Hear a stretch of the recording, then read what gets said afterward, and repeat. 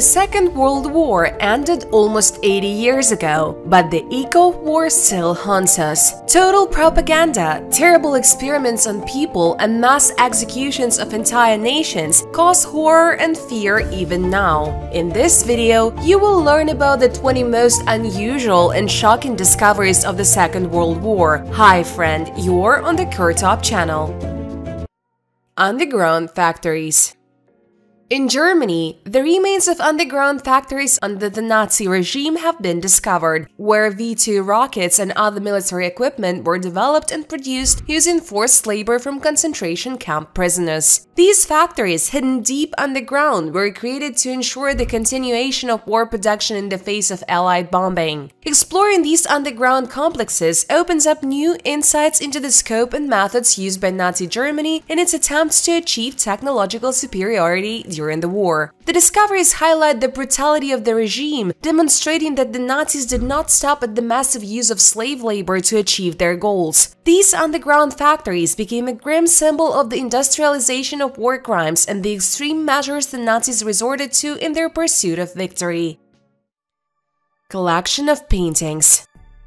In 2012, a discovery in Munich shocked the global creative community. A billion-dollar collection of paintings confiscated by the Nazis was found in a modest-sized apartment. Among the works were works by such masters as Marc Chagall, Pablo Picasso, and Henri Matisse. This collection represents lost treasures of European art, many of which were thought lost for decades. The paintings fell into the hands of the Nazis as a result of a massive campaign to confiscate works of art that the regime considered degenerate or belonging to Jewish families. Many of these works were confiscated from their owners in the pre-war and war years, and after the war they were considered lost or destroyed. The discovery of this collection was made possible thanks to the investigative actions of the German authorities, who were investigating a case of tax fraud. The investigation led to a search of the apartment where these priceless works of art were discovered. The collection included both well-known masterpieces and lesser-known works that are nevertheless of great artistic and historical value. The find caused an international outcry because it raised questions about ownership, restitution, and moral responsibility. For many descendants of Jewish families stripped of their treasures by the Nazis, the discovery offered hope for the return of lost works of art that had become a symbol of their history and heritage.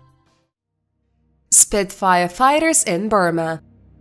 Known for their speed, maneuverability, and firepower, these British fighters played a key role in the Battle of Britain, becoming a symbol of courage and bravery. According to legend, in the face of the Japanese advance, dozens of new Spitfires were buried in the jungles of Burma to prevent their capture. Since then, they have become something of a holy grail for treasure hunters and military archaeologists. Years of searching and studying maps and documents from the war led to the start of large-scale archaeological excavations. Using modern technology, including ground-penetrating radar and satellite navigation, teams of archaeologists were able to locate the suspected burial sites of these aircraft. Excitement and tension grew with each day of excavation because everyone could witness the discovery of not only superbly preserved examples of aircraft, but also key elements of military history. The Spitfires recovered are models sent from Britain to support the Allies in Asia. Their discovery allows specialists and restorers to recreate and understand the technical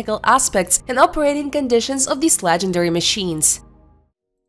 Burials in the Katyn Forest. The discovery of mass graves in the Katyn Forest near Smolensk, which in Russia, still causes a lot of controversy. In 1943, German troops advancing on the Soviet Union discovered numerous graves of Polish officers. The Soviet Union denied any involvement, saying the Nazis were to blame. According to the official version of Western countries, in 1940, on the orders of the top leadership of the USSR, thousands of Polish officers, police officers, scientists, and public figures captured during the Soviet invasion of Poland in September 1939 were executed. These massacres, carried out by the NKVD, became known as the Katyn Massacre. This discovery caused a wide international resonance, becoming an important argument in accusing the Stalinist regime of committing war crimes. For Poland, Katyn became a symbol of national tragedy and betrayal by the Soviet government, with which they had previously been considered allies. However, not everything is so simple. There is another opinion with supporting documents documents regarding this tragic event. In 1943, when the Nazis were defeated in the Battle of Stalingrad, the leadership of the Third Reich, and in particular the most powerful propaganda machine of the time in the person of Goebbels, had a desire to carry out an internal split. The Nazis themselves shot the Polish officers and allegedly discovered them themselves. This was done in order to point out Stalin's repressions and to antagonize the Allies among themselves. However, some Polish journalists did not believe the Nazis and conducted their own investigation. Some of the documents confirming the Nazi crime were prepared for the Nuremberg tribunal, where the Nazis were tried. However, under strange circumstances, everyone who at least somehow tried to whitewash the Stalinist regime of that time began to die. Surprisingly, documents on everyone who was somehow involved in the investigation of this tragedy disappeared. Nevertheless, the Nuremberg International Military Tribunal indicted Hermann Göring, Nazi No. 2, and Alfred Jodl, the acting chief Wehrmacht High Command, for the Katyn crime. These are documented facts. It is difficult to believe that the Soviet army was involved in this execution because the Nazi allies also had a more terrible tragedy involving the Poles. This is the Volyn massacre, which many are now trying not to remember. Moreover, this event is maximally confirmed and documented throughout the world. Operation Bernard.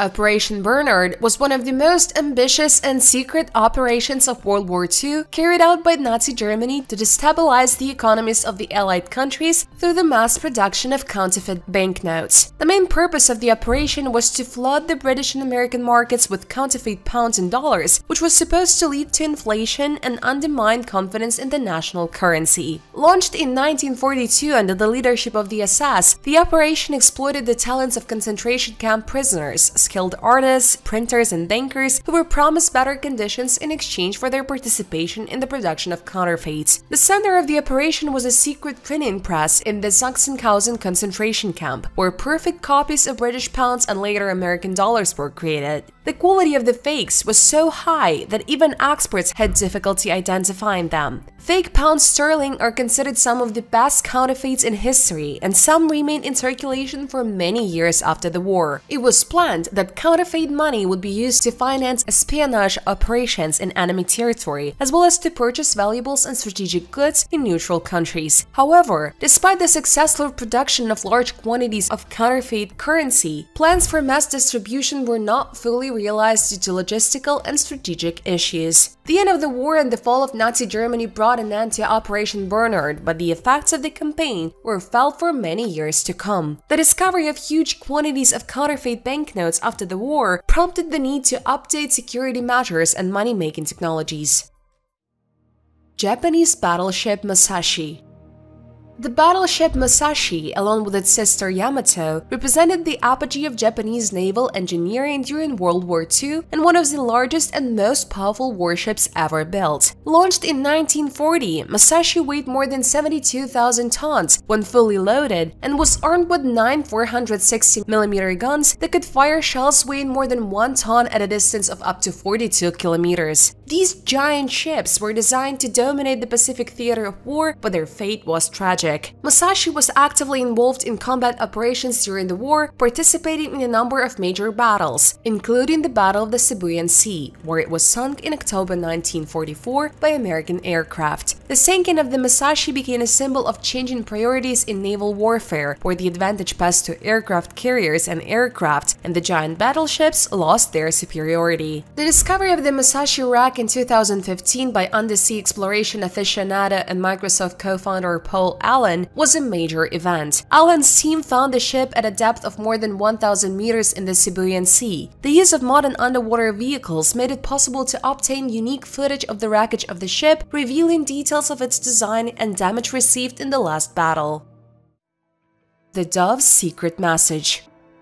In 2012, in England, an amazing discovery was made in the chimney of one of the houses, which opened a new page in the history of military intelligence and communications during the Second World War. It is about the skeleton of a pigeon, which is believed to have been a signal pigeon that died on the mission. The discovery in itself is already of historical interest, but the real sensation was that a metal capsule containing an undeciphered message was found with the remains of the bird. This message, written on thin paper, consists of 27 lines of of coded characters that have not yet been deciphered. Researchers speculate that it could have been a secret message sent from the front to Allied headquarters during critical operations. Pigeon mail was an important means of communication during the war due to its ability to deliver messages in conditions where other means of communication were unavailable or too dangerous. The discovery has challenged cryptographers and historians around the world to decipher the message, which could contain valuable information about military operations, intelligence, or even the location of a military unit. This discovery also highlights the importance and uniqueness of pigeon mail as a means of transmitting important messages, which was especially important during times of global conflicts. Interestingly, the search for the key to this cipher continues to this day.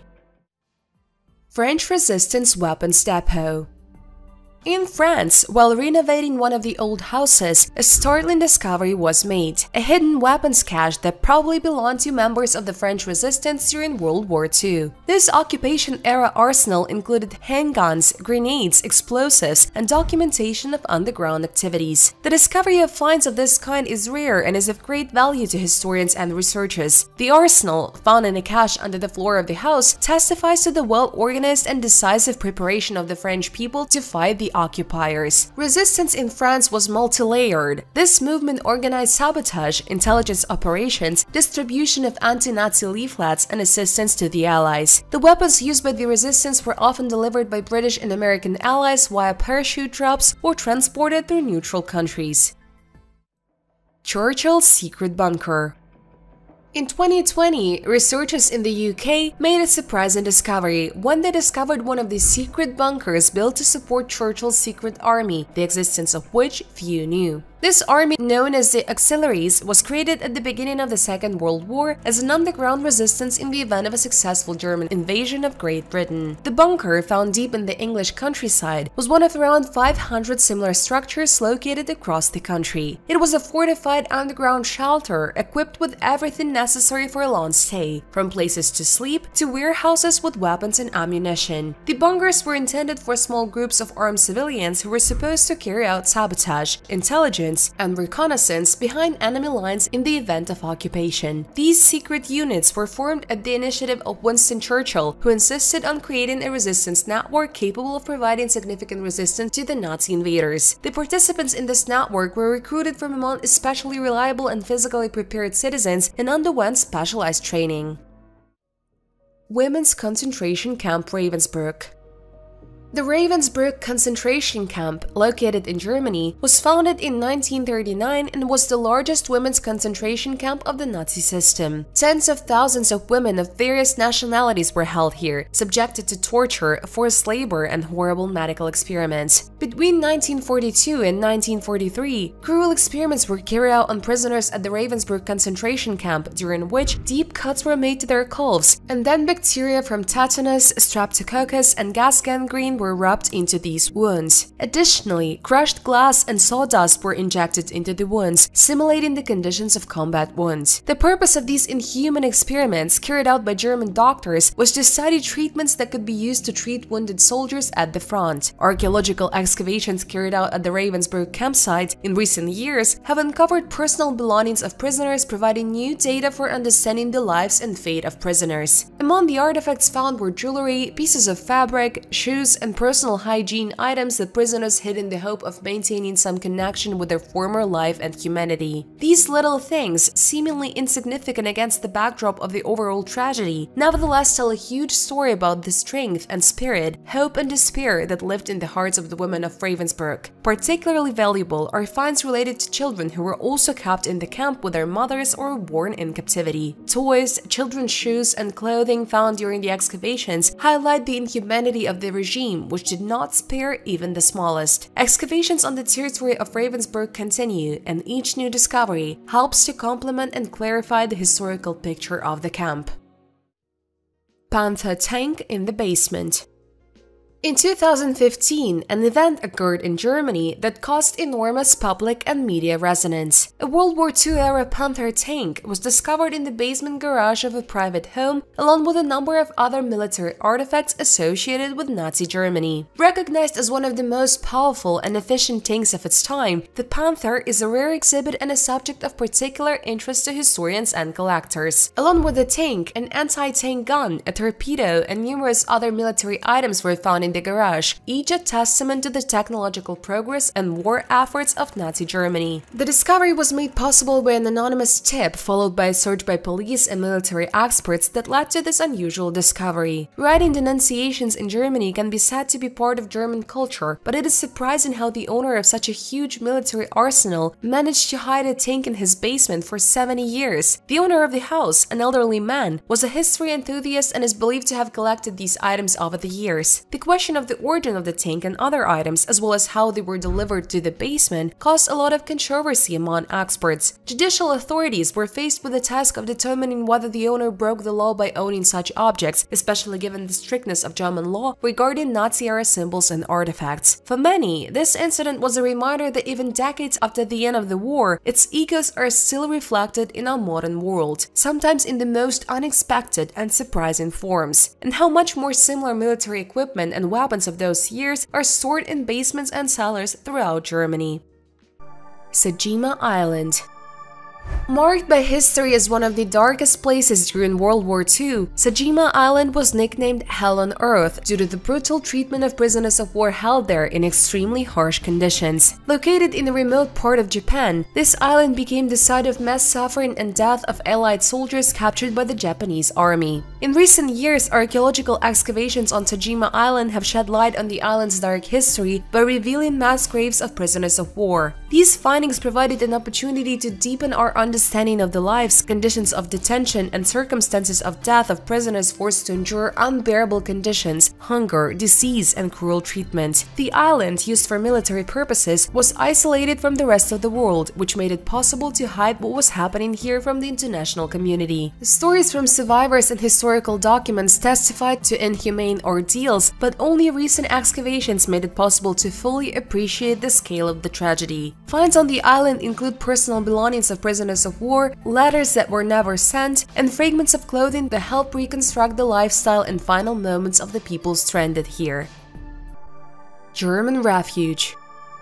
In 2021, during renovation work in Germany, a cache containing Nazi artifacts and documents was found in the wall of one of the houses. The find included medals, military uniforms, personal letters, photographs, as well as propaganda materials and other items dating back to the Nazi Germany period. These artifacts, neatly hidden in the wall, were likely walled up in the final days of the war or immediately after its end, when the owners may have tried to hide their connection with the Nazi regime for fear or possible reprisals from the Allied forces or the new government. The find became evidence of the tragic history of those years when objects that once carried pride and ideological significance turned into symbols of shame and fear. Among the documents found were personal letters that provide valuable primary sources for understanding the feelings and opinions of ordinary people. The photographs provide insight into everyday life, cultural and social aspects of Nazi Germany, allowing for a better understanding of how the ordinary coexisted with the exceptional. The discovery and others like it present society with a dilemma. On the one hand, the importance of preserving historical memory. On the other, the need to ensure that these materials are not used for propaganda purposes or praise of the Nazi regime. What do you think? Do the symbols and artifacts of the Third Reich have a right to life? Or can their existence revive fascism and Nazism and take us back to the times of the extermination of entire nations? Write your opinion in the comments under the video. Camp Sobibor. The Sobibor extermination camp, located in Poland, was one of the most sinister sites of Nazi genocide during World War II. Recent archaeological excavations at the site have shed light on the dark history of the Holocaust, revealing remains of gas chambers, living quarters, and personal belongings of victims. These findings provided important evidence of the scale of crimes committed in the death camps. The Sobibor gas chambers were a central element in the extermination of the population, and their discovery provides insight into the technical technological aspect of the Nazi system of mass extermination. Excavations have revealed the foundations and structure of these sinister structures where the Nazis killed millions of innocent people. Finds of the victims' personal belongings such as shoes, jewelry, children's toys, and household items speak to the scale of the tragedy and the personal stories of those who were doomed to die. These objects serve as powerful reminders of the brutality of the crimes committed against them. The discovery of the Sobibor campsite not only contributes to the understanding of the history of the Holocaust, but also serves as an important lesson for future generations. It reminds us of the need to remember the horrors of the past. Discovery of the Leningrad Diary.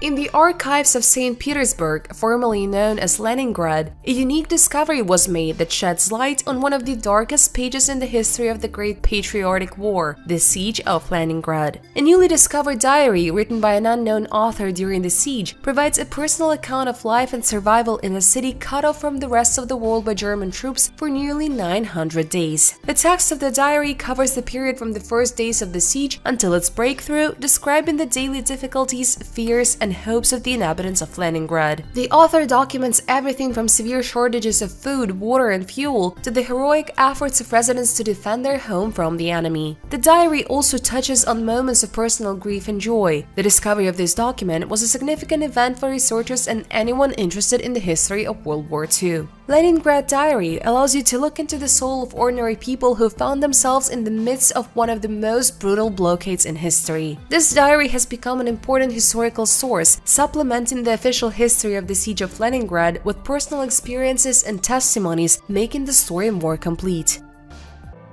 Secret tunnels under London. During construction work in London, a forgotten network of secret tunnels running underneath the city is discovered. These underground corridors are believed to have been used by military and government agencies during World War II, both to protect against German bombing and to conduct covert operations. The tunnels extend for several kilometers under the central part of the city, forming a complex network that once served as a hidden arterial route for the movement of people and important documents, as well as for secret meetings of military commanders and government officials. Some of these underground passages lead to buildings of strategic importance, including military headquarters and government bunkers. The discovery confirms numerous rumors and legends of London residents about the existence of an extensive network of tunnels under the city. Until now, most of these underground structures remain unexplored due to their secret status and limited access. Archaeologists and historians say the discovery is important for understanding how London sought to protect its infrastructure and key individuals during the most tense years of the war. Inside the tunnels, remains of ancient communications, military equipment, and even personal belongings have been found, making them a valuable source for studying the daily life of the time. Research and conservation of the discovered tunnels continues and promises to reveal even more secrets about life in the defense of Britain's capital during the dark years of the Second World War. Secret Manhattan Project. There is one type of weapon in the world, the presence of which radically changes the country's position on the geopolitical map of the world: atomic weapons. During the dark times of World War II, when the world was divided by terrible events, a group of eminent scientists gathered in a secret location to work on a project that could radically change the course of history. This project was called Manhattan, the mission to create the first atomic bomb. It was a race against time and science where the stakes were higher than ever. The spark that ignited the Manhattan Project came from a small group of Jewish refugees who came to the United States seeking refuge from Nazi Germany. They warned that atomic weapons were being developed in Berlin. Surprisingly, all information about this development was open and available for study. But behind these great scientific discoveries and engineering achievements lay a deep inner struggle. Newly discovered personal letters and diaries of scientists who worked on the project provide new insight into their experiences and thoughts. These documents recount the doubts and ethical dilemmas these men faced as they weighed the consequences of their inventions. In their notes, one can find questions about the morality of creating weapons of such destructive power and about the future of humanity after their use. Scientists ask the question, are we saving the world by creating such weapons, or are we opening a Pandora's box whose consequences cannot be reversed? These letters and diaries give us a glimpse into the souls of the people behind one of the most significant and controversial scientific advances in history. They show that even in the process process of creating great inventions, scientists remained first and foremost people with fear, doubt, and hope. The scientists worked under the guidance of physicist Robert Oppenheimer, who a few years later would be called the father of atomic weapons. Just recently, a movie was even made on this topic. Odessa Catacombs. Huge underground labyrinths are hidden underground in Odessa. The year the first stay of people in it is considered to be 1813. This is the year written on the wall. During these years, there was a plague epidemic in the city. Perhaps the catacombs served as a shelter for local residents. During World War II, when the city was occupied from 1941 to 1944, these dark and labyrinthine dungeons became a secret hideout for partisan heroes. Imagine a network of underground paths more than 2,500 kilometers long, where you can get lost like in a huge anthill. It was here, in the dark and cold, that the partisans set up their secret bases. They lived in these dungeons, planned attacks on the enemy, and even printed leaflets calling on people to resist. The catacombs were an ideal place for secretive fighting. The enemy could not easily find or capture them. The partisans used their knowledge of underground labyrinth to shock the enemy, suddenly appearing where they were not expected and disappearing without a trace. It was dark, damp, and very difficult to live in these dungeons, but thanks to the courage and resourcefulness of the partisans, the catacombs became one of the symbols of the unbroken spirit of Odessa. In fact, the history of these labyrinths is so ancient that it has even acquired some legends, one of which says that in the depth of the catacombs lives a short man covered with wool. To survive, he eats bats. Hitler's Wolf Lair. Hidden deep in the forests of Poland lies a mysterious place known as the Wolf's Lair. This is not just a forest, but a whole city underground with secret bunkers where Hitler and his inner circle spent a lot of time during the war. Imagine underground houses where big plans were discussed and mysterious strategies were made. Archaeologists, like detectives, delve into these places and find things that tell us about the life of the Nazis at that time. They found personal items, maps, and even old letters that seem to whisper stories from the past. These objects help us find out how the people who created the war plans actually lived and thought. About 200 objects were built on an area of 250 hectares. These included air raid shelters, lighter concrete and brick structures, and wooden barracks. The headquarters had 2 landing sites and a railway station. The walls of the buildings were covered with a mixture of seaweed and green paint, which when the solution was added turned into a green naturally uneven and porous plaster. A very sophisticated psychological disguise was also used. In particular, it was about the fact that the people who worked on the construction of the Wolf's Lair had civilian passports. Nowadays, you can go to the Wolf's Den as a tourist. For a small fee, you can visit the places where Hitler and his entire retinue directly lived, but there is another area that is free for everyone. Secret documents of the Yalta Conference.